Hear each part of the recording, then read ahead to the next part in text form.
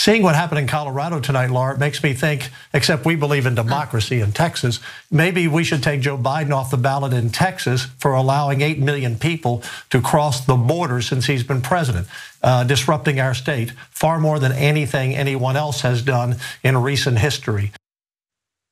So it's a little bit see-through how this is going to work. They immediately jump from, I think you're being unfair in your interpretation of the plain language of Section 3 of the 14th Amendment to, I don't like this political thing that's happening, so we take him off too.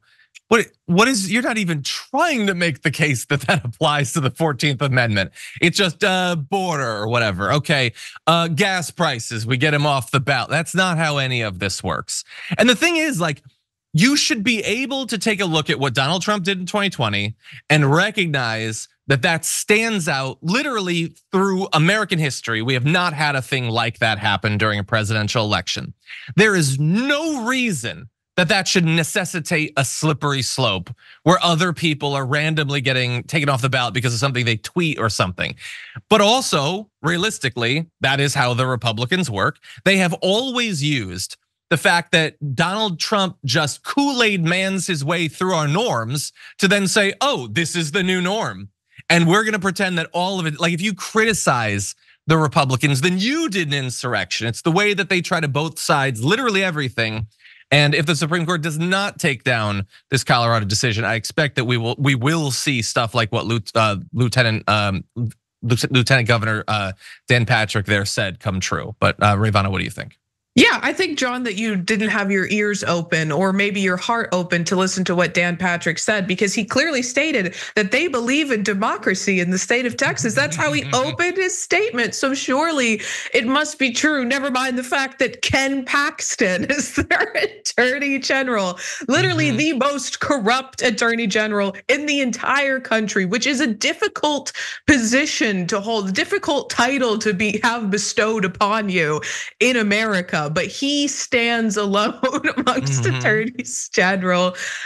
I mean, it's just absurd. It's absurd. There's a million things that Biden has done that I think should disqualify someone from being the president, and his ongoing support for the genocide in Gaza, namely as one. I think that his cruel treatment of migrants, his flying in the face of international law as it pertains to the treatment of asylum seekers absolutely should be something that should disqualify him from being elected president. But that doesn't mean I think that we should just throw him off the ballot, because he hasn't staged an insurrection. And you mentioned what happened with Donald Trump is unique in our history, which is what makes it a novel issue, an issue of first impression, which is exactly why the Supreme Court is surely going to take up the issue.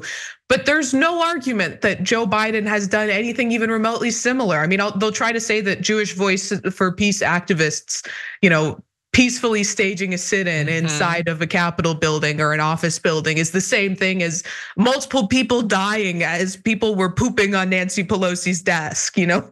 I mean, it's just such an absurd argument. And we can no longer be surprised by this hypocrisy. I mean, they were more angry about the affront to civil society represented in people, I think, being rude to Sarah Huckabee Sanders in a restaurant, than they were to Paul Pelosi's skull being bludgeoned open. Like, we cannot expect, like, just because their side of the aisle shrieks the word debate as often as they do, does not mean that they are thinking clearly, logically, reasonably about literally any of this. There are no principles to be found on the other side. And so, yeah, the slippery slope will definitely be on if this doesn't happen. For more political news, breakdowns, interviews, stories of activism, and me trying my hardest to care about the occasional big celebrity news story, subscribe to our YouTube channel at youtube.com/The Damage Report. And you can ring the bell wherever it is so you don't miss anything.